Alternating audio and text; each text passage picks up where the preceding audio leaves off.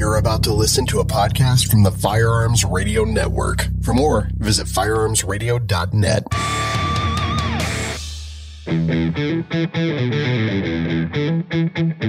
Welcome to the Firearms Insider Gun and Gear Review Podcast, episode 514.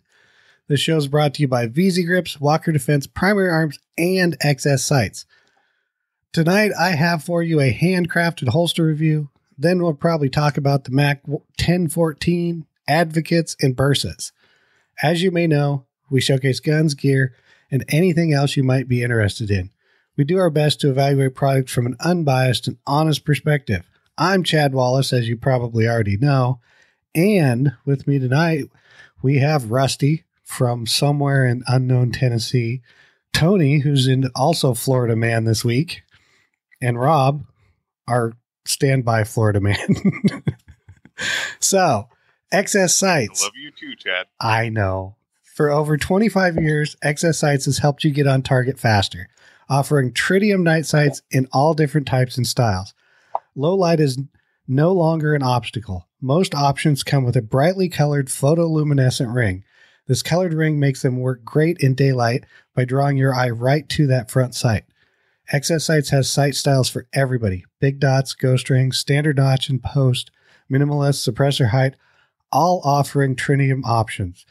And available for a plethora of firearm types from shotguns to handguns, XS Sights has you covered for all your low light sighting needs. Now, our XS Sight product of the week this week is their line of F8 night sights, which are tritium dot over dot, so it's a 2-dot tritium system. These sights are taller, so they will work with some optics just because of that. You can use code GGR20 and get 20% off almost everything over at xssights.com. And I do know that Rob received his Desert Eagle XS Sights, I don't know, a few days ago or today, or I don't know, but no, it was today. I came home and in the mailbox was these sights right here for my Deseret AL. Nice. Oh, this is the blackout rear sight and the nice little front tritium sight. Now I just gotta put them on the Desert Eagle and take it to the range. Have some fun. The engineer who designed those, me and Rob, we just run across. We had fun at SHOT Show. That man, he's like, we were looking at the shotgun sights, the stake on shotgun sights, right? And and then he's like, well, I designed them in the Desert Eagle sights, and Rob was like, I got a Deagle, and then it was like romance right off the bat. They just connected at the hip. What can I say? When you guys get together, yeah. And the thing, I don't know for this, but XS is one of the companies that makes sights for Desert Eagles. So, you got that going for you. And very few people do that because it's a limited market. I mean, Desert Eagles are like an $1,800 gun, so not a whole lot of people buy a Desert Eagle. This is why you want to buy a Desert Eagle, just because I want to buy one. So, I mean, it's one of those trying to find a sight for that. It's like trying to find a sight for my FN series pistols, which, I think they also make sights for the FN pistols. They do. They do. See, and that's going to be the next thing I'm going to hit them up for. I want some sights for my FN pistols. I've been looking. You talk about the Desert Eagle. I'm not. The 50A doesn't really enthuse me too much. I've been looking at the 357 Magnum, but I really want the Coonan, but you can't find them. Dude, you can find the Desert Eagles easier. That's true. You better watch your mouth, dude. Take new people to the range. I'll just say this. I take new people to the range, and I'm like, what gun would you really, really like to shoot? A Desert Eagle? Okay. I got one. Really? Yeah. Okay. Sure. Come on. And I give them the Desert Eagle, and they're like, and it's just one of those things where they're like, oh. And of course, it's not the first gun I let them shoot if they're a new shooter. I take them all the way up from 22s to 9s to 45s. And it's like the last one I let them shoot. But I mean, new gun shooters really like to shoot a Desert Eagle. I guess just because it's the gun from the Matrix. I think it's a Desert Eagle. That's why people want to, which leads us nicely into what we did in Firearms. I'm going to start with Rob. He got sights in. Let's see. Saturday worked around the house, and Sunday and Tony's down here in Florida. 8 o'clock in the morning until 10 o'clock on Sunday. It freaking drizzled all day long down here. You couldn't go outside to do anything. It sucked. So I didn't do jack on for guns on this weekend. I got you. Rusty, did you do anything? I saw you got something in cool, but I did. I can't show it on YouTube, Yeah. but I'll tell you about it. I got 3 something. Well, I think I talked about the Bersa last week. Yeah. That I got. I've probably put another brick of ammo through it, and then I also got our buddy Dave Kowak me, Kowak us. Dave sent me the 10 millimeter high point carbine, and I tell you what, I've been getting love mail and hate mail both off of that thing. But I tell you why I enjoy it. Once it gets broke in, I think it's going to be a fantastic little carbine, and I've really been enjoying it. Yeah, check those set screws on the front sight. I don't care if they swing around. I put a cheap Crimson Trace red dot on there. Well, yeah, you need that iron sight, because when that Crimson Trace breaks, you're going to need it. I use it like a baseball bat. Yeah, that'll work good as a good club. Yeah, but it's been going good. And then I got in the Foxtrot Mach ranch rifle, 5.56, and I have played around with it all day, just setting it up. And I started out with the right-on optic on there, the LPVO, the 1-8, and then for like 2 hours I just shouldering it and just back and forth shouldering the rifle. Well, they're bufferless systems, so it's set up just a little bit higher, and then it's got the 870 shotgun stock on there, and I just could not get my head correctly on there without having to look around and try to look through the optics. So I pulled it off, and just so happened I got my Edible STD or SDR, whichever one you want to call it. No, it's an STD. We know what you have. STD. We know what it is. The enclosed emitter green dot is what I ordered. And I put it on, and then I wound up taking it back off, and because the original base on it was the tall base, and they actually sent me a low base too, a low mount riser. I put it on there, and it's just perfect. It's perfect. So that's what I'm going to run on it. And I've got a bunch of 20 round magazines ordered for it. And why 20 round magazines? Because I consider it a ranch rifle, and I'm trying to make the theme of a ranch rifle. So I ordered 10 20 round magazines, and I did order some more mags. I don't know why I needed them, 30 rounders, but I did order some 30 round. They're all stainless steel mags for it and for my other rifles. So when they come in, I'm going to put a bunch of rounds to it before I take it to a class next month. Yeah. I wonder, and I should ask Foxtrot Mike this, if the Boyd's at 870 stock, because it's got an adjustable butt plate and an adjustable cheek riser, if you could buy one of those and put on it, if it would work. The mount looks just like an 870, and I've been looking at folding stocks, and I found some. I can't remember. I've looked at a bunch of them, but I found some folding stocks they're like AR style, adjustable, and I'm going to pull this one off just by looking at the schematics they sent me. I'm going to look and just make sure that it's all compatible and fits in there. I hear you. I might change out that 870 stock for a folding with adjustable cheek piece on it, and go for there. Yeah, that sounds good. Now, but I tell you what, he said he's got some high fire triggers in for it, and they should be here soon. He's going to send me one of those to go in it, so that's going to be nice. Because now the trigger pull is something that you'll have to get used to, because it pivots off the bottom, pivots not from the the top. No, it pivots off the top. I thought it pivoted off the bottom of the trigger guard. No, it's at the top. Yeah. Very top. No, Mm-hmm. it's weird. You should Nice. you should look at it, but yeah, it's different. I remember that from SHOT Show. They definitely have a different trigger pull. Not bad, but just no. It's just a different manual of arms. Yep. Most everything's the same. Because what I've noticed today, I pull it up because it looks like an AR platform at the bottom. When I pull it up, I'm automatically going Pistol grip. Pistol grip, and it's not there. Yeah. So I have to keep telling myself I'm shotgunning this thing. Uh-huh. And trying to wrap, because I've got so used. I run so many ARs. I've got that pistol grip, and I don't have it on this. Yeah. And it's just been totally different, because then I've got the front, the HK sort of front pull of cocking lever on it. So Yeah, because I got stuff from them also. I got one of their FM-15s, I think they are, which literally it came in like the day after last show or whatever. So, and it has that, it's also a complete, it's a pistol because he sent the 12.5, but it's got that front cocking little kind of HK, but it doesn't lock in. Right. And it works well. Because it's, like I said, it's self-contained. This one has a pick rail on the back. It's got a folding brace.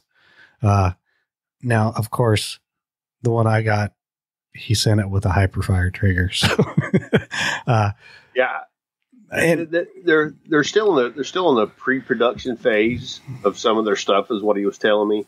Like, they have the X39 coming out, but before they do those, they're working on the Global Ordnance Monolith. Yeah, they probably have. They have to. Yeah. That's going to be the gun that I think is going to get the most attention of any of them. And I told him that today, because with that folding, with that hinge stock, right on the rifle, hinged receiver, whatever you want to, on the rifle receiver. I'm trying to find the right word. It's important. It's a hinged receiver. It's important you use the right words. It's important you use the right words. Yes, that's why I kept backtracking there. The hinge receiver, and it's lightweight, and that's what I've been talking about. I told him, I said, this is going to be the gun that sets you apart from everybody right here. And the thing is after, like, he's basically the one he sent me as the predecessor. It's the pistol version of the Global Ordnance Monolith, essentially, except it's the predecessor, so it's on their lower, not the. It doesn't have, like, the Global Ordnance pistol version, instead of having the folding receiver, has the pick rail built into it. And the one he sent me, being theirs, does not have the pick rail built into it on the rear. Not a big deal. You can run the Brownell's Stoner triangle bracelet, correct? Yeah. And actually, he sent a brace, but the brace I'm going to run on it, I'm going to run that one until I get done with the review, is I'm probably going to put the Strike Industries dual folder on it. Okay. It's probably what I'm going to end up doing, but I got that in. I also, when we talked about the Ross Martin, they contacted us and asked if I wanted one for review. Of course, I said yes. It came in. I was surprised. I didn't expect it, because when I went to go pick up the Foxtrot mic, the Ross Martin was also there. So I got to pick them up both up at the same time. I took them out this weekend, put about 175 rounds through the Ross Martin. Thing shoots nice. I was really impressed with how soft it shoots. It does come with 3 back straps. So even the women in this household thought it felt good. They didn't shoot it, but they put it in their hand. It's full ambi, mag release, and slide release. Now, that's an aluminum frame, correct? No, it's polymer. Polymer, okay. And yeah, I was actually pretty. First impression impressed me. Sunday, I'm gonna go run a steel match with it, so I can get. And look at the price it's like $430, $450, somewhere around there. That's MSRP or something. But yeah, from what I found searching the internet, you get them for about $389, $390. And magazines from them, 15 round or 17 round, $25. I was going to buy a couple, but they just sent a couple extra because I need them for running the steel match. So good price on it. Trigger is not terrible. It measured 6 pounds consistently out of the box before I even shot it. So I'm guessing it'll go down to around 5.5. Then I also got something else in that a guy I know has been trying to send me for years. I'm finally like, fine, send me one. And this thing's pretty cool. And it has something that I can actually show you guys. This right here is a baby Javelina RC target for airsoft. Oh, for airsoft, they'll say, I'll shoot the crap out of that. Oh, that's cool. Well, yeah, I mean, you could destroy the car otherwise. So then, of course, see, orange tip, YouTube, airsoft pistol. It's not a real gun. That's a fake gun. Fake gun. I purchased this off Amazon. It is a blowback CO2 airsoft pistol. So, but yeah, that's pretty cool. The dogs hate it.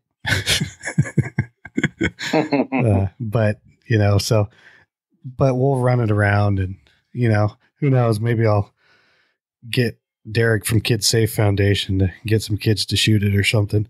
Excuse me. So that's essentially what I did. Now we can turn the floor over to Tony, who's still doing stuff. Tony's exhausted. I told you guys I was coming down to Florida, so I'm in Orlando right now for Ambassador Academy. And the Ambassador Academy is something put on by Women for Gun Rights, which used to be BC Project. They invited me down. I really appreciate it. So I'm at WOR, where our families train, WOFT. Yeah, where I did they also helped license that light I did a review on a couple weeks ago. So they had the light there because I took their little light condensed course here, and I ran it. One of the lights they were given, which was funny because it was PowerTech provided those, and they're in partnership with PowerTech. And of course, they gave us string lights to run. They gave us string lights to run during the event. Exactly, the WAF light. And they were talking about how you can take the bevel off of that, put it on your ring finger, and walk around with it, when you're on a plane, because it's not a weapon, but you still have an impact weapon with a DNA gatherer on it. So it was really good scenario training, low light scenario training. I only posted one of me. I have two more. I thought it was really good because the scenarios were based upon questionnaires that you filled out before and how you did in your initial runs. So each run dictated what your next run would be like, and nothing was pre-made. So when you see mine, and I sound like Samuel L. Jackson got the part of Denzel Washington in Training Day, I gave a reason if anybody read it. I don't know if a lot of people read the scenario and why I did what I did, but it was interesting because there were only wrong answers. There was no way I was going to get out of that scenario without using the firearm if I wanted to live through the scenario. And I think they did a good job because they gave me two other scenarios where there was no need. I didn't go for a gun. I didn't touch a firearm, and I left the situation. So I got to test some really cool guns down here. We got SIG P320s. All of the SIG P320s here have been worked over, had trigger jobs, had stuff done to them. They have the Max Michel P320 with no front sight, just an optic. They had that out today. I had the just different versions. All of them have red dots, look cool. Took some photos with them. They had some red, white, and blue rifles, just some stuff for photos. And I also brought along the Tandem Cross that they gave me, and I used that in a photo shoot because why not? They gave me pretty much most of a rifle. All I needed was my not AR-15, my Ruger 1022 upper. So I took some pics with that. And just a lot of other stuff's going on that I'll be talking about on this 2A4E podcast. But the gun stuff was cool. The gear stuff was cool. They have a cool store here that you can check out different things, including hybrid fire triggers. And all in around, I'm having a very educational experience down here. And I can't wait to get back. Oh, and I ran the Triclops sights today. So we did drills at 3 yards, putting multiple rounds on target as fast as possible. And one of the drills I had to pull, shot to the head, two to the chest, whatever, as fast as you could. he came around and he was like, "Yo, where's the second hole in the chest?" I'm like, "They're both right there, dude." Did you make him get his little card out? Oh, dude, it was hilarious because I mean, when because they had a humanoid target. If you guys ever went to Front Sight or saw Front Sight's target, humanoid target, and then they have the T zone represented by a playing card or credit card size box. So I punch up, pow, pow. I put 2 there. Every time we punched out, I send a round through the head. And then he wanted 2 through the chest. So it was, pow, pow, pow. Now he's watched me do 3 headshots after doing a malfunction clearance.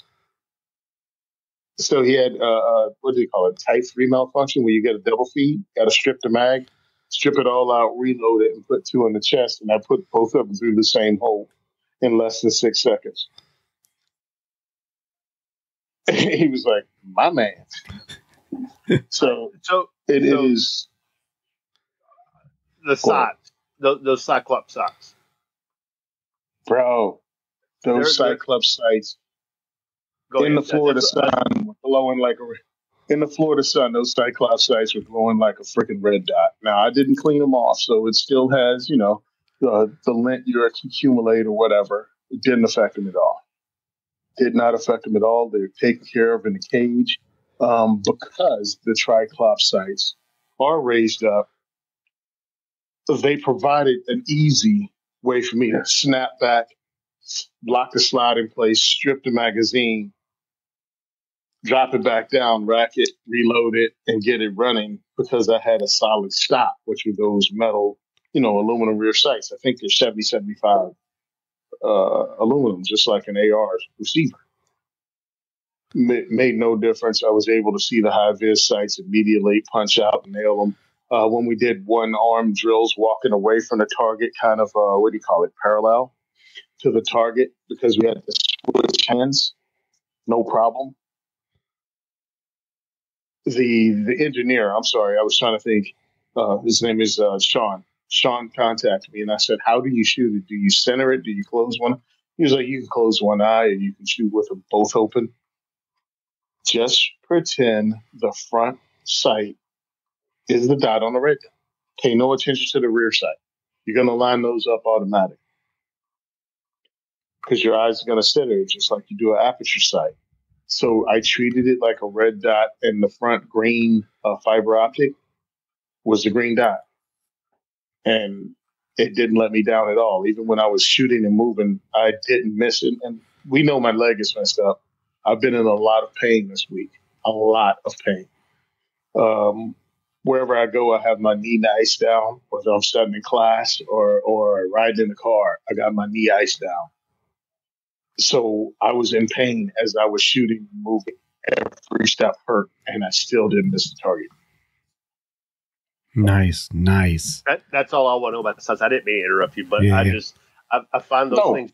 I find those things so interesting since we did the review on them, and I just wanted to know how they work because I'm probably gonna wind up buying between those and the North Force arms for a pistol I'm fixing to pick up. Gotcha. Yeah, that's great. So our bandwidth sponsor is our friends over at Patriot Patch Co. As you know, they have the Patch of the Month Club. If you don't, now you do. You should go, check out the Patch of the Month Club. Every month, you get a cool patch. I guess March patch is a leprechaun with 2 MP5-ish pistols. And he's riding his skateboard. Says, "All luck, no skill." So it's pretty sweet. So go check it out. Go join it. Don't forget to check out our affiliate discount codes. You can save yourself some money, or even if you're not, you can give us a few pennies, one of the two. We appreciate it. Now we can tell Rob that he's going to be famous. The views and opinions expressed in this podcast are those of the individual host and do not reflect the official policy or position of the Firearms Radio Network and or their employers. This is not legal advice, nor should it be considered as such. Viewer discretion is advised. This is especially true on live shows. Oh, you want me to do the BZ Grips? No. Rusty will do it. I've got this. So the main topic is sponsored by VZ Grips. VZ Grips has been manufacturing handgun grips since 2003. With a reputation for quality, consistency, and innovation, top-tier manufacturers choose VZ grips. They come in a variety of styles, pattern, color, and are manufactured for proprietary G10, micarta, carbon fiber, or polymer.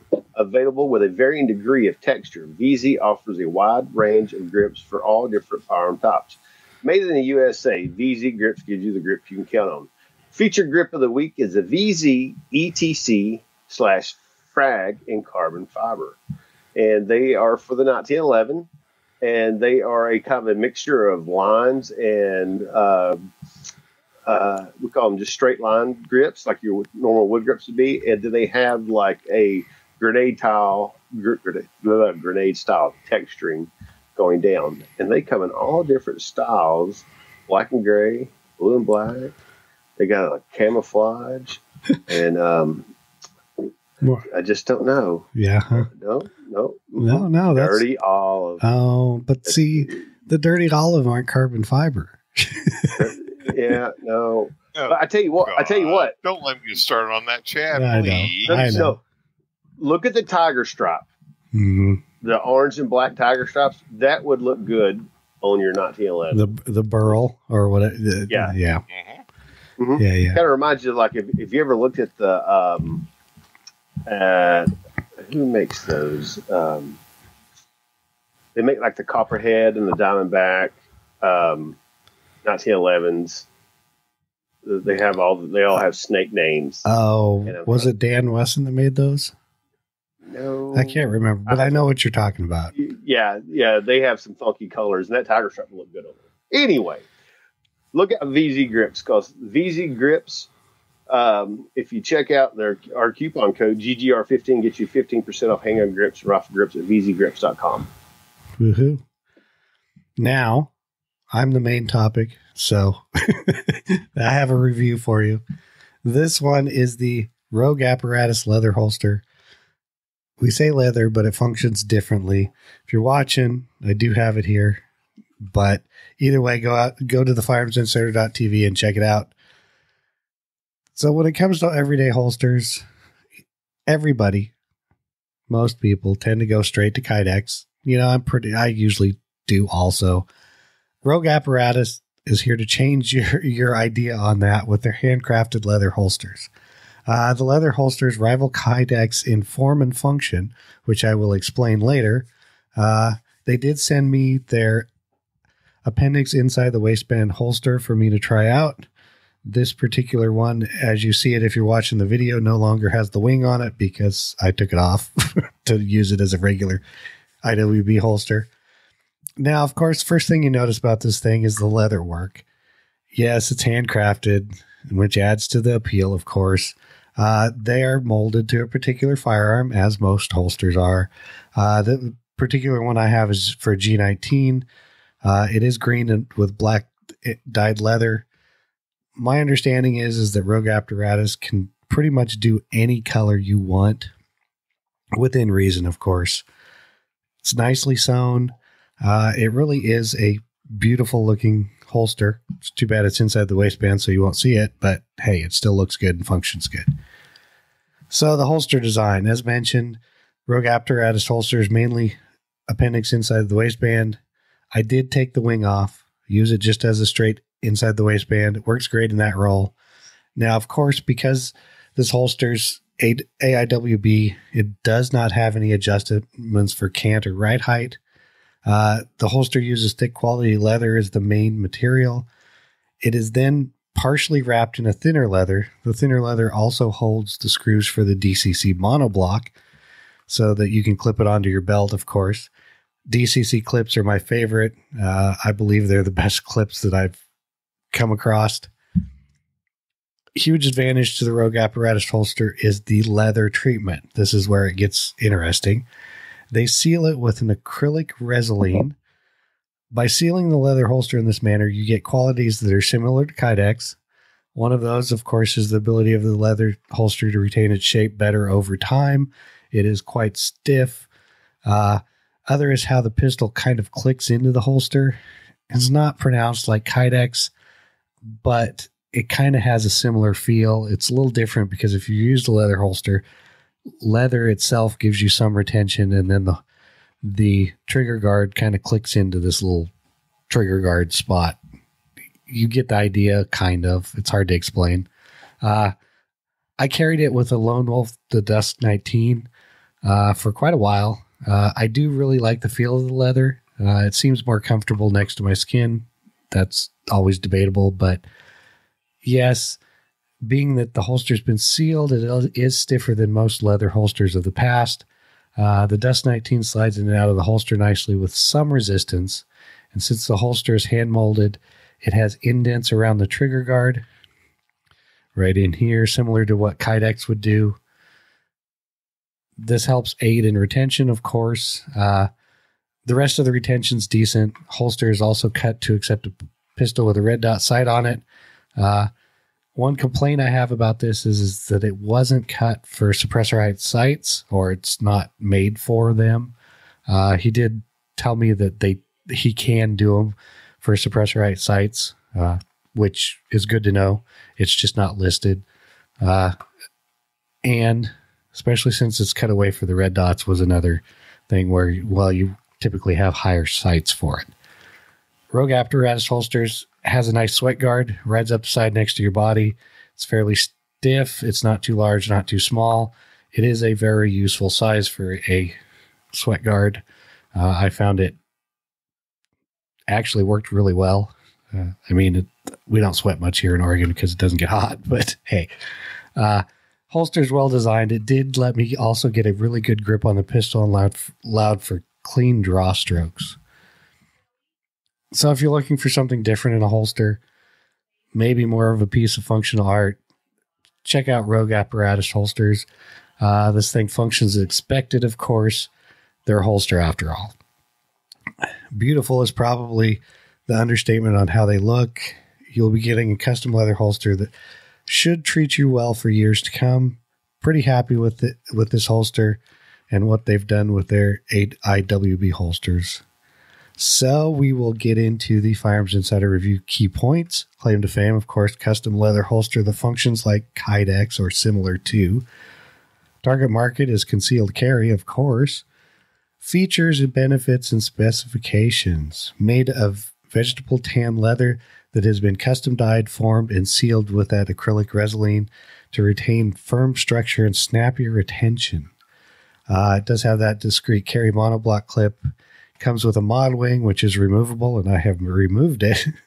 And it's stitched with heavy 277 Leather Machine Company threads, which doesn't mean much to me, but they are thick threads. So other options available, pretty much any color combo and clip style you would like. There's a what others are saying on there. There is no link to other reviews that I could find.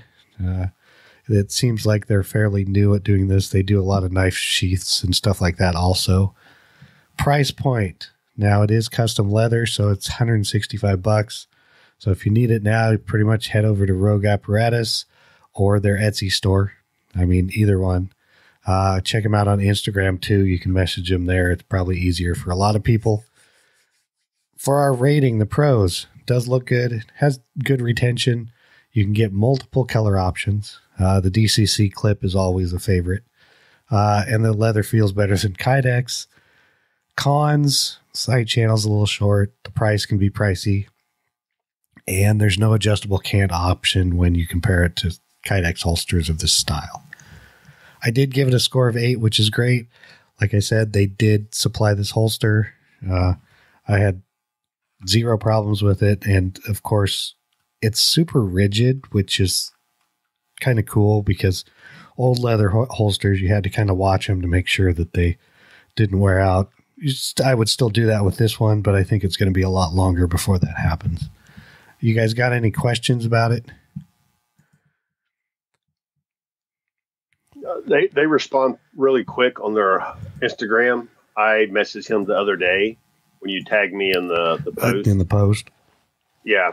And I messaged him the other day. I was just asking for like different holsters, what he made for. Like I was looking for one for my King Cobra inside the waistband. And he said, I don't have the mode, but he looked around and he said he'll try to come up with something for it. Yeah. But they do make a lot of different ranges. Like, the Ruger Alaskan, SP-101, the Glocks. He makes a lot of stuff, and like I said, they respond really quick. Yeah, and it's been a while since I had a leather IWB holster, and I was pretty impressed. Like I said, if you're watching, you can see or look at the videos. The green part is, of course, the thicker part, and then they wrap. This happens to be black. They wrap it around and also holds the screws for the clip. So, do they make something for a Desert Eagle? I don't think I saw one listed, so that doesn't. He has something for a deal. They need to make real gun holsters for real gun guys. Like Tony says, a real man shirt, right? Yeah, everybody needs the 6X gun holster. He has fantastic wallets and other various things you need, like for like cowboys. No, I won't say cowboy shooting, but like dice box and ammo carriers and stuff. He's just not holsters. He's got he's got a lot of stuff. And like I said, I think he started doing knife sheaths, and he still has some of those listed and could still do those also, which, if you're looking got a custom knife, want a custom sheath, that's where you head to. So I guess that's the end of the Rogue Apparatus leather holster review. Now, product spotlight and discussion. First up, the Military Armament Corporation 1014 Breacher. MSRP on this thing is only $599.99. I think, was it you, Tony, that said we should put this in here? It was? Okay. That's what I thought. I say $600. Because it's MSRP. I mean, I saw, when I was looking for pictures, I saw this thing for, $500. And how about we just buy it right now for $373? Well, are you sure it's the Breacher and not just a predecessor? Yes. Yeah. Military Armament Corp, MAC 1014 Breacher 12. Where's that at? 5+1. Military Armor, Firearms Depot. Okay. But either way, okay, there you go. $400 out the door, pretty much. This is their M4 copy is what I'm understanding it as. So it looks like the M4 does. You get semi-auto, of course, tube fed. You get, are they ghost ring style sights? It doesn't want to tell me really. Ghost ring, blade front, also comes with a pick rail. So you can run the pick rail. It has an adjustable rear stock pistol grip. Cheek weld. Weighs 8 pounds. It's 40 inches long. Choke tubes are Benelli choke tubes, and it includes 3, which it says 135. So I'm guessing something like cylinder modified full, or who knows. But there's not too much to say about this. It is 12 gauge 3-inch chamber, 18.5-inch barrel. I don't know if you guys saw this at SHOT Show. I did not because I didn't look for it. I don't even know how many rounds it actually holds in the tube. 5+1. So 5+1. But it's 18.5 inches and it's a flush tube. So you could always probably stick a longer tube on it. It looks like in the picture that the one that's on there is kind of limited anyway. Like maybe you could put another one and get an extra round or two out of it. I like the M4s. Yes. Go ahead, Tony. Yeah, so I was over there. All right, go ahead, man. Go ahead, finish up. I was going to say I like M4s, and I hear halfway decent things about this one. And for $400, I mean, I'd be tempted to buy one just to try it out and see how well it works. Now you can have the floor, Tony. 3 things happened. One, Benelli's patent ran out on the recoil system. 2, Turkish manufacturers started making these things. They started with a bunch of Turkinellis, as they're starting to call informally now. And different companies are making them. I think it's maybe the same company selling under different names. And then the third thing to happen was Military Armament Corporation came in, which is an American company, but they're in Turkey. Pretty much it's the people that work with TSOS. Unlike a lot of companies that have their stuff made in Turkey or other countries, TSOS moved a guy to Turkey to be the quality control at the plant for TSOS. So that's where he came in at. And while he was there, they came up with the idea of Military Armament Corporation being a higher level of TSOS pistols because SDS imports it. SDS didn't want to import a bunch of stuff that kind of sucked and then they have to send it back. So instead, they got a guy that lives there and he checks it out and keeps the quality control on the TSOS stuff at a level that's acceptable for them. But they wanted to come something at a higher level, and this is what they came up with. So I've heard nothing but good about these. And these guns also use Benelli parts. So Benelli chokes, Benelli 4N. So all the stuff that fits a Benelli is going to fit this. Now, a lot of people are like, it only holds 5 rounds. Your Benelli only holds 5 rounds when it gets in this country. They put the magazine tube extension on it. That's the law. Mm-hmm. And they also sell the magazine tube extension for $59. Exactly. So yeah, it comes with that. You get the Mac 2 tactical magazine tube, which is, it says +6, extension +6. And then it comes with, and then $29 for barrel clamp. So again, everything I've read, thing runs. See it at SHOT Show. That's one thing. Now, I live in Jersey. I can't have a semi-automatic with a pistol grip. I can't have a semi-automatic with a pistol grip.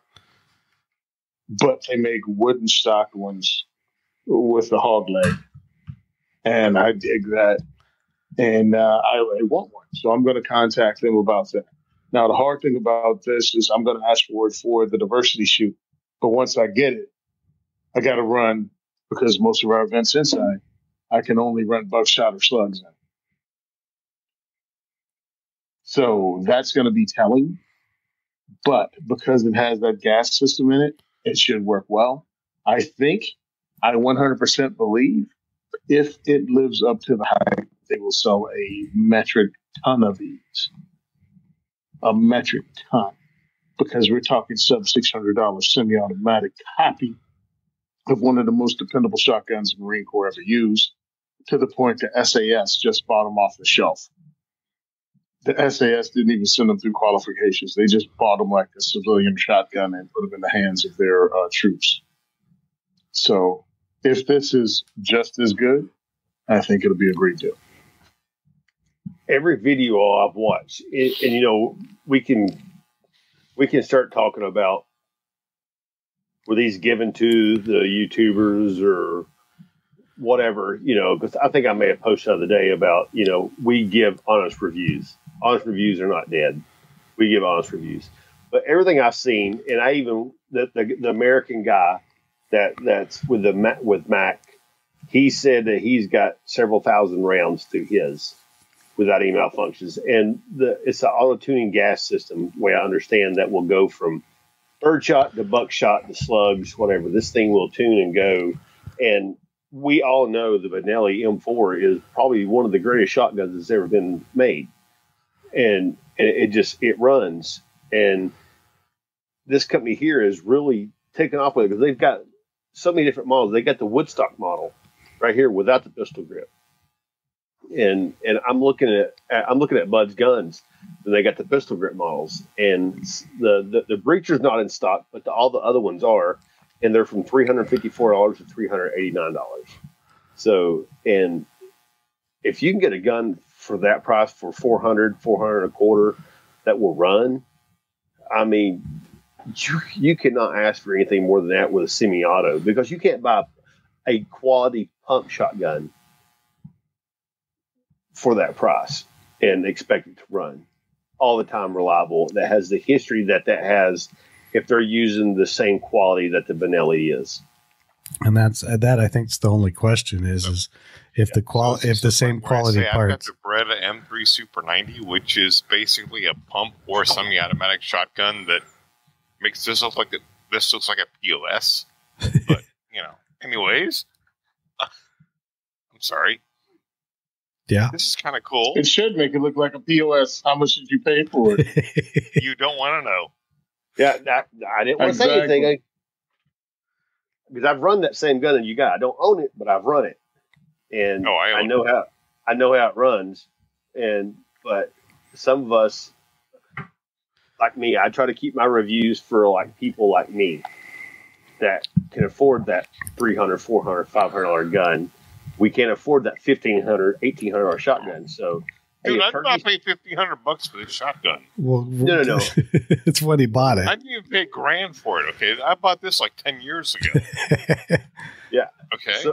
So what I'm saying is I look at stuff that maybe you can't afford that Benelli or Beretta price tag or name, but somebody's making it off of like old machinery or old patents, and they're doing it just as good. And I hate using just as good, but man, just as good. Just as good. If it's quality, it runs. How many people do you know besides these shooters that shoot clays and skeet and that run 2,000 rounds a year through a shotgun? Most people won't even put 2,000 rounds a year, a lifetime through a shotgun. And even if they're not talking this style, but just talking duck hunters, bird hunters. I mean, exactly. Yeah, they're still not going to push 2,000 rounds probably in a lifetime. When I did my review on that Stevens shotgun, and it was 200. Yeah, whatever it is. Before I ever wrote the review, I had 150 rounds of slugs through it. Because I messaged Tony, this is before I was ever on the show, and I was like, I run this with an optic on it, and I beat the crap out of my shoulder with it. And then I run a bunch of buckshot, then birdshot, and I've used this thing turkey hunting. I've used it squirrel hunting, and everything else. But anyway, it's it's a clone of something else that Turkey is putting out really good quality stuff, and TSOS is really doing the same thing now. Right, and this that's where I'm getting at. They're making it affordable for the average Joe to be able to buy and still buy groceries. Yeah, I got you. So that is the Mac 1014 Breacher. Hey, Rob, you want to read the next ad? I would absolutely love to. Talking Walker Defense Research, right? Yeah, that sounds good. Walker Defense provides shooters with the finest, most innovative quality tactical accessories and firearm components around. From their Nile grip panels to the Nero muzzle brakes, no details are ever left behind. Only top quality materials are used in the manufacturing process. Together, all of this gives you some of the best firearm performance around. Everything they have to offer is proudly made in the USA. Walker Defense, where American ingenuity meets bleeding edge technology. And our Walker Defense product of the week is their custom combo Nile grip panels. And remember, if you go to walkerdr.com, use the code INSIDER15 for 15% off everything on their website.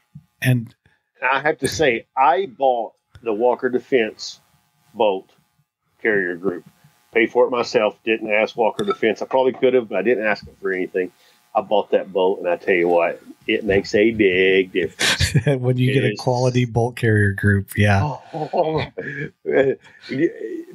Piss on these $99 and $109 bolt carrier groups you see that everybody has posted by the Walker Defense. I paid whatever it was plus our discount. Right. And I run it on that cheap build that I built that I've spray painted. I posted up that I don't even know what all parts I have on that thing. And I put it in there. I was like, it's a 10.5-inch barrel. And I was like, I could noticeably tell a difference. And that's just like the nickel boron one or whatever. Their standard, the standard bolt carrier. Yep. I couldn't imagine the titanium. I want the titanium. The titanium is, you don't even have a clue. That thing, I mean, you'll need a adjustable gas block, but that thing is my fantastic. My 10.5-inch has one, and then I got a 16-inch with adjustable because I swap out suppressors on them. Yeah. And if I'm going hunting, I might swap them out, and then I have my 300 Blackout, which is used the same bolt carrier group. It has adjustable gas block on it, and I couldn't tell you who they were, but they're the ones with like 6 6 or 10, six different clicks. Is it like the superlative arms ones or what? Or yes, something like that. Yeah, I paid $100 for the gas blocks for each gun, so I bought them all at one time. So I spent like $350 shipping and handling for 3 different gas blocks. Yeah, but they go click, click, click, so you know where you're at. Yep. It's just not tuning like we'll turn a little bit. No. I mean, the little ones are great if you're just building something and you're building like a 10.5 inch or something, and you're not setting it up for suppressed. You just want it to run consistently and not beat you to death. The screw-in ones are fine then because you're just going to lock it down and never adjust it. If you're going suppressed, unsuppressed, the click style ones are the way to go. Yes. Because I made sure when I bought that, I bought 4 arms where I can get a tool in it real quick, adjust them back because that's a big thing. Yep. But anyway, that's enough about the Walker Defense. I really enjoy it. Well, that's always good to hear too. But of course, we tend to not just have lame companies as sponsors. If you notice, I mean, I try to do a decent job of getting decent sponsors, and Walker Defense makes fantastic stuff. And I say that not just because they're a sponsor, but I've used enough of their stuff to know, which leads us to another good company that we tend to like, but they're not a sponsor, and that's Gideon Optics. And we're talking about their advocate today. MSRP is $229.99. And of course, if you use the code GGR, you get 10% off that. So it'll save you $22 to $23 or something to that effect. This is the Gideon Optics 1X Micro Prism. It is 1 by 20 millimeters, if that helps. Of course, it comes with a versatile pick rail mount. They say it's lightweight, rugged aircraft aluminum housing, etched reticle, of course, because it's a prison. It's 6061 aircraft aluminum. I'll explain the reticle here in a minute. They say it's shockproof to 1,000 Gs, water for 30 minutes up to 1 meter. So when Rusty takes it into the water to go kill a boar or something, it won't die. Windage elevation adjustments are 90 MOA. They are 1 MOA click adjustments. They say, of course, it has 8 daytime settings, 2 night vision compatible. Powered by a CR2032. They say it gives up to 30,000 hours battery life. And it does have battery saving technology, which is motion activated illumination. So it turns off after 4 minutes and then, of course, turns on when you move it. Features a shooter friendly 85 millimeter eye relief. And if you know anything about this, the eye relief on it, that's what they say, but you can definitely get a lot more out of it if you want before you get the triangle too small in the prism. Parallax free to 100 yards, 79-foot field of view at 100 yards. That's wide. Yeah, it's pretty good. Well, and it's a 1X prism, so you can shoot with 2 eyes open anyway. So as most people know, I was looking for a weight on it, but I didn't see a weight. Might have to go somewhere else to find that out. It's AK compatible. I bet you it's SCAR compatible too. With that 1,000 Gs of force, it ought to be. I know the guy that works there. If you notice, I have a SCAR 17 or SCAR 16. I'd be more than glad to test it out. Did you notice the picture in the video for this show? It's on the guy that works there has it mounted on a 12 gauge shotgun. So well, I'm going to tell you, most everybody we run into a SHOT Show, they blew smoke at Rob and turned their head before it got in his face and walked away when he's like, you know what? Tell me about, will it work on a SCAR? They just ignored SCAR it. 16. Yeah. 308 SCAR. Yeah. Yeah. And you're like, nope. It's like, okay. Now, Rob's heart was scarred. Yeah, I think it was. Now, I'll get into the reticle. It is a circle triangle. So it's got a triangle instead of a dot in the center, and it's offset. So, of course, you get, I don't know, I think it's a 65 MOA or something close to that circle, just kind of like most red dots, stuff like that. Then there's a triangle in the middle or a little bit below the middle. So the top point of the triangle is your center. So your center dot. close range, it doesn't matter. And then you can go out a little farther with the bottom of the triangle. I don't know exactly what the range is. I should have probably done my homework and asked, but it is what it is. Doesn't matter. Exactly. I'm trying to find a calculation somewhere, but they don't have it on their website. It's a $200 1X Prism. Good company. We know that we know the guys. We've known them forever. At least Tony and I have. I was thinking about something like this for my PS90, and something like that would be awesome. Simple reticle. Of course, you can get it in red or green. If you were looking for, green or red. Gideon, if you want somebody to test this out on a PS90, I would love to test this out on my PS90. I'm pretty sure it uses a standard like T1, T2 footprint. So you can pretty much put it on any mount you want. If you don't like the one that it comes with. But I'm a big fan of 1X prisms, especially on certain things. I'm waiting, but I think I need a 1X prism for this Foxtrot mic, because I put my old HoloSun 503 on it, which is a decent red dot, but because I'm old and have astigmatism, I've had that forever. Prisms work better, and I like the fact that if the battery does die, I still have a reticle. That's just a big plus. Now my question is, they don't have anything listed, but will a magnifier work with this one? I know there's like one or two other companies that have magnifiers that will work with it. When I ask at SHOT Show, they said it will. Now, okay. Don't take my word for it. If you're curious, send them a message or send me a message, and I'll ask them and get back to you. So. Because magnifiers with stuff like this, and I just don't like them. I mean, it doesn't work. I've got Neotech with the magnifier. I just don't like it. It's kind of a pain in the ass. I like a magnifier, but it's got to be the magnifier with a mount that actually moves over nicely out of the way. I don't like the push button magnifier releases, because that defeats the whole point of having to grab it and flick over. Because if I need to just, I like a prism sight. I run prism on several of my rifles that I hunt with, and they're from another company, and they're fantastic because if the battery is dead, I still have got an etched reticle on there, and I like it because I don't get any blur. But it would be nice to have a small prism like this that does have a magnifier. Like if you need to stretch 350 to make sure the horns are 4 inches, or you need to take a little more detailed shot, because that's the way things are going now.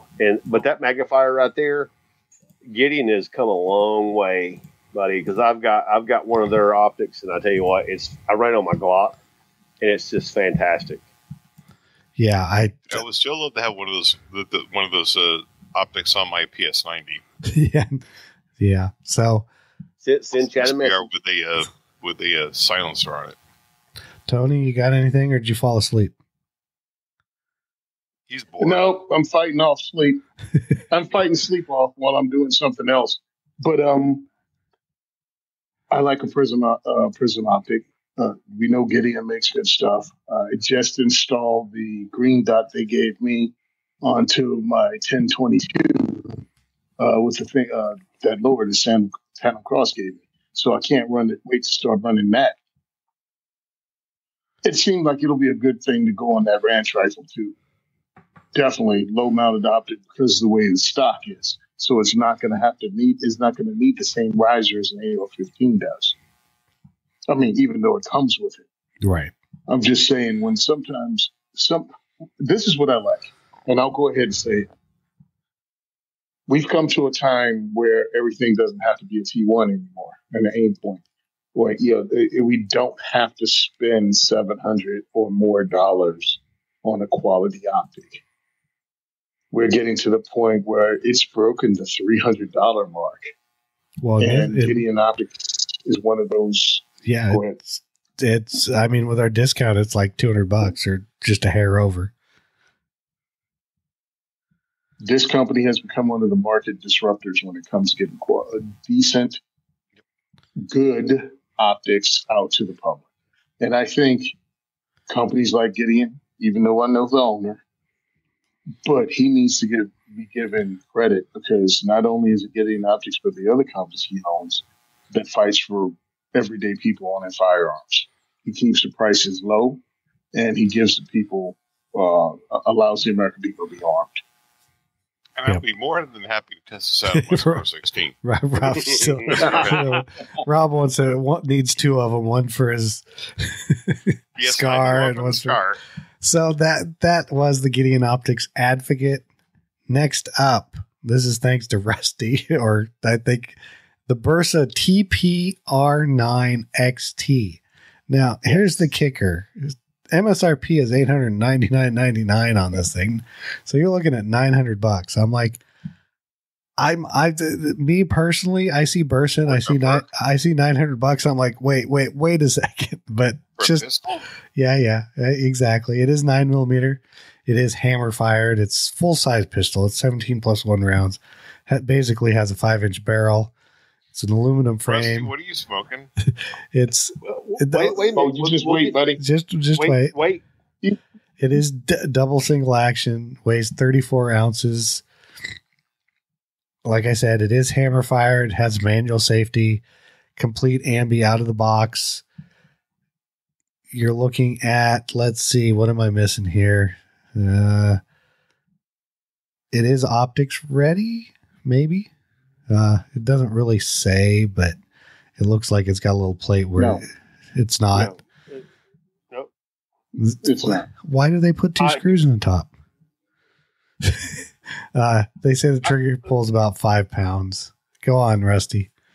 All right. So we are regionally, countryly fixated on our guns. United States. We don't go outside. We don't tend to look outside what everybody else is running and what everybody else is Sure we do. I've been shooting an EAA Witness for years along with CZs. I mean, I go outside the box. You brought that up. EAA Witness, CZ, EAA, they have parts compatible. Their parts are readily available. CZ, you got to beg for parts when you own the gun. True. Everybody just shook their head there. So EA, you get their parts, their guns are run till they just damn fall apart, and then you just buy parts from their website, put it back together. CZ, you got to be a fanboy and get it. Okay, well, let's get back to Bersa. This sounds good. Okay, so Bersa, this is their competition model. They do have the regular TPR9, which a lot of Argentina Special Forces are running. They're running this gun. This gun has been running in law enforcement, Special Forces hands all over the world. We just don't see it because it hasn't been in the United States yet. This gun is proven. This gun is ready to roll. It's a competition model. This gun, I'm not trying to rep for Bersa or anything. They're not paying me to say anything. I did some deep diving on this, and I read some articles, and I watched some videos that I could not understand nothing that they were saying. This gun is reliable. You look at it as it's almost like CZ 75, and then like a Sig P226 kind of like got together and had a baby. And this is what you kind of get. That's just the way I take it. No, that's kind of what I get at. Yeah, it's kind of what I see. And because you see the way it slides on the rails, then you look at this. You look at the grips. The stocks on it is a kind of a P226ish style. So, and I like the fact that it's double action hammer fired. A lot of people go, "Oh, striker fired." I like a double action hammer fired pistol. For those who are new into concealed carry, especially appendix waistband, some people like the fact that they can decock it, or they have a hammer. They know it's down. You know, you're not striker firing. You got that long double pull on the trigger. But this gun's been proven. Bersa has come a long way from the days of the cheap Thunders. I'm not saying this because I got a deal on my Bersa Thunder 22 at all. Mm-hmm. No. whatsoever. This gun right here, when I seen this gun, I texted everybody. I was like, look at this damn thing. I didn't even know it was out. And I got really stoked about it because I can't afford a 226. You can find this one for $770 right now at different companies that on the market right now. See, and one of the problems with Bersa is everybody expects it to be cheap. And it's like, because Americans really, we are ignorant as hell when it comes to anything but the top three. When it comes to any gun made outside of America, if it ain't a Glock or a SIG or an HK, we don't know anything about it. People barely know what CZ is. Bersa came into this country with their 380 that looked like the James Bond thing, so everybody got the knockoff. Everybody got that. They ran it. They put garbage ammo in it because it was at a $200 price point. Meanwhile, Bersa owns a whole nother market of guns. Whole nother market that we don't know anything about. AR-15. Am I breaking up? Only a teeny bit. Yeah. Yep. Yeah. Okay, so that was the problem. So now they have a whole level of guns out there that have been proven in other nations, in other police forces, with their special forces, with their SWAT teams. We were over there waiting. I forgot why we were over there. I think I was waiting to do an interview or something. And we saw the 1911s, and that's what got us over because I was paying attention to the 1911s from Bersa. Did you go over and touch them first? Did you call me over, Rusty? You're like, yo, check this out. Yeah. I get over. Mm-hmm. I get over, and I'm like, because I'm thinking like Rob. It's like, okay, I know they're making 1911s, but they're making the 1911s here. What's this? Trigger pull was crazy. Double action trigger pull was crazy. Mm-hmm. Single action trigger pull was real smooth. Now, only downside, they don't have an optic check, which is weird because it is a competition pistol, but this is their duty weapon. I put it at the equivalent of a Glock 34. Well, yeah. It is a Glock 34 to a duty Glock 17. Well, see, but, and that's kind of the same thing, but here's what I don't get. I mean, yeah, I know maybe it's new and this is their competition pistol, but like you said, no optics cut. But when you go down to just the TPR-9, now granted it's 3/4 of an inch barrel less, and it's their actual duty pistol, same magazines, same double single trigger, teeny bit lighter because it's not basically a 5-inch frame. Now, because it's not competition frame, has a rail on it. The XT does not have a rail on it. Just go with me here. But the gun is $400 cheaper. I'm like, okay, so if you're making the XT version, are you hand fitting this? Put something in there that says that it's worth $400 extra. That's what I don't understand. Get. Knock that. That's just my thought. But when you pick them both up, because my thought was the same thing as yours, I'm like, yo, bro, why don't you put this trigger from this competition gun in this duty gun? Because it would make sense. So what's the difference in between them? Because I'm just picking up. Like, I picked up the duty guns and I ran through them, right? Pulled the trigger, racked the slide, did everything. And I'm not going to say it wasn't like, these are nasty, but there's just nothing outstanding about them. This is a $400 hammer-fired gun from Argentina. Right. But then when I picked up the other one, again, it was thrown in the corner, bro. It's not even like they had like big signs around it going, look at this, look at this. It was glass breaking on the trigger. I'm just saying. Yeah, so I don't know what the deal was. So I don't know. I've got to the point in my life when I'm spending my money, when I can pick that gun up and I can pull that trigger and I can close my eyes, I don't give a damn if it's a high point. If that trigger snaps and it feels good in my hand, that gun's going home with me because that trigger makes a big difference. Oh, it does. If it's from the factory. Yeah, yeah. And they've put that time into it. And I don't understand why they don't have it in their duty gun. But this gun made a lot of sense to me because it's a competition model. And I made a comment here the other week when we talked about one of the competition model pistols they had.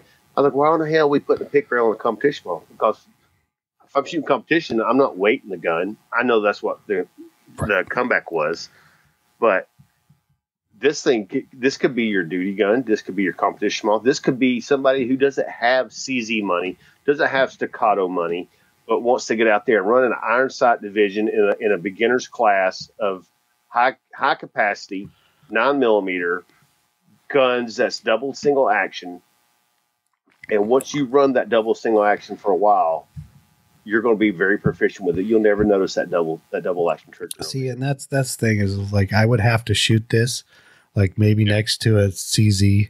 I know you can't. CZ parts are hard to find. There's aftermarkets, but you can get comparable CZ models for the same price. Are you looking at? Is this better? Yeah, that's why side by side would be a lot. You can get comparable CZs at the price, but a comparable CZ is not going to have this trigger. I mean, we're talking. I mean, now understand. CZs have good triggers, but it's a duty weapon. When you get to the point of their competition weapon, you're at a totally different price point. Yeah, you're looking at 1,200. Yeah, we're talking 1,200. Ford Escorts and Corvettes.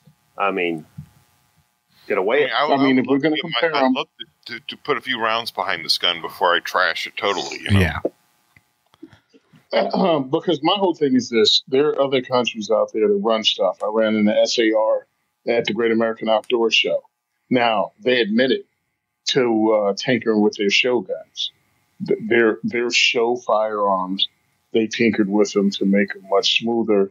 He didn't say. Now I'm assuming he's telling me the truth because he was talking about his revolvers, and he did. He said we didn't do that through our CZ clones. So I'm looking at this thinking this was a competition gun. They weren't hyping it at all. They didn't have it on any kind of pedestal.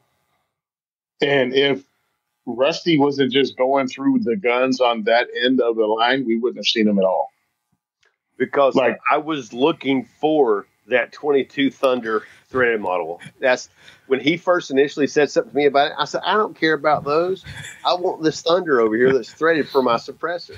Yeah, that's like, true. You really got to come over here and look at this. Yeah. That's how this whole system broke down. That works. That works. So I want one. I want to see. Yeah, I want one. I want to see what it's like. I'd love to have just another firearm company that gives you the ability to step into. Because again, I'm requesting people shoot their guns in local range competitions without breaking the bank. And if you can get a $700 competition gun that you can shoot stock iron sights, why the hairy heck not? Yeah. And to get off the subject just a touch, Tony, you were talking about the SAR, the other Aaron, Black Aaron. There's not Aaron. Remember we sat with at SHOT Show while we eating lunch. From they had the guy there that used to work for SAR, who's with the podcast reviewers now. Remember who he was talking to? What was that? I'm sorry. At SHOT Show when we was at Range Day. Remember the black guy that sat with us? Everybody called him Aaron. And he said his name's not Aaron. Yeah, the guy from the Classic Firearms. Yeah. Okay, so they got a guy that works with them who was a bigwig with SAR, who works for them. Oh, I know. Kaya, yeah. He was a police officer who carried a SAR and also is still in good with SAR. He says, I can't say a damn thing bad about SAR. So if we don't know about these guns in other countries, these guys have carried these guns in other countries. Don't snob your nose to a lower priced Argentinian, Turkish, or whatever gun. This is what I'm saying. We know people who carry these on duty. Kaya was FBI. Kaya was FBI in America. Yeah. And he's telling you he rocked the SAR and didn't have a problem with it. So again, we have to wake up and realize other countries aren't a bunch of bulls. There are countries with gun culture. I mean, we have Americans now just finding out about CZs, bro. This is true. This is like check yourself to act like, because your American Rifle and Magazine subscription, it doesn't make you all knowing. It's the internet age now, man. There's a lot of countries. Some make garbage, some make good guns. We're hoping this is a good gun.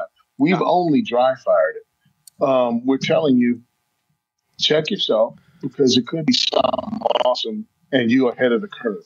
I mean, my CCs from 89 and 91. When we were telling people those were good guns, people weren't listening. Think about the dudes that brought back Browning high powers from Vietnam. Oh. You know, and they're trying to tell people about them, or the guys that freaking had them in World War II, and nobody wanted to hear it. And now all of a sudden, Americans are crying because FN stopped making high powers like a few years ago. Yeah, like, exactly. It's making them since 1935, dude. We poo-pooed them for 70 years, and now all of a sudden you want to be on the cutting edge of something. So sometimes it's cool to give somebody a chance and maybe get ahead of the curve. Or they have garbage, and guess what? You own a Betamax now. Good job. Hey, it happens. So on that, you know, thanks to Tony, we have a show title. That was the Bersa TPR 9 XT. Now, I'm going to read this because Tony's gotten out kind of. Haha. Primary Arms seeks to provide you the best shopping experience for everything firearms. And of course, I hit my keyboard and it homed out. So they do have over 13,000 products from your favorite brands, including a complete selection of rifles, handguns, firearm parts, and shooting gear. Every order comes with a commitment to superior service, fast shipping, and that expert support team if you happen to need it. Don't forget to check out the Primary Arms line of optics. We love them here, and you probably will too. So our Primary Arms product of the week this week is the Streamlight TLR1 HL in FDE.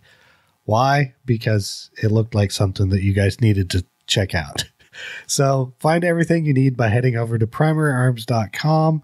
I did notice the other day when I was looking for stuff on Foxtrot Mike, they do carry some Foxtrot Mike products at Primary Arms. Just for your information. There is no listener feedback, so now Tony gets to talk. Because he's going to be busy. Hello, everyone. Yeah, I'm going to be real busy, bro. All right, so our next diversity shoot is Thursday. I don't even know what Thursday is. I think it's day after tomorrow. I'm going to be very busy. I can't wait to kick it off. We're already selling tickets. We're going to have some awesome swag. It's going to be at Gun for Hire Range in Woodland Park. We're going to shoot lots of guns. We're going to have lots of fun. I can't wait to see you there. That's Woodland Park, 6 p.m. to 8:30 p.m. Gun for Hire Range, Woodland Park, 15 minutes outside of New York City. So when you guys hear about it, this show, if you're not listening tonight, it was over. You missed it. It was awesome. And you got to make the next one. So go to diversityshoot.com, look what we do, support the work we do, and get ready for the next giveaway, because it's going to include another cool knife and a whole bunch of SHOT Show swag. As always, thank you all for supporting me and allowing me to come down and take part in training like I've been today or this whole week. Have a good one. I really appreciate it. Woohoo. So you can send us questions, comments, or feedback to gungearreview@gmail.com. Don't forget to subscribe and leave us a review somewhere. And most important, check out the Firearms Insider at firearmsinsider.tv. There's a bunch of reviews over there. We've been trying to pump them out. You can also check us out on Facebook, X, and Instagram at Firearms Insider. And please subscribe to the YouTube channel so you can get notified when the live shows are on Tuesdays. Or, you know, maybe watch a short or two, something like that. Don't forget to check out our great sponsors. And thank you for listening to the largest pound-for-pound podcast on the network. And he even can wear a small shirt or whatever size it was. All shirts belongs to Tony. And we are out. Epstein didn't kill himself. Thank you. This podcast has been a production of the Firearms Radio Network. For more, visit firearmsradio.net.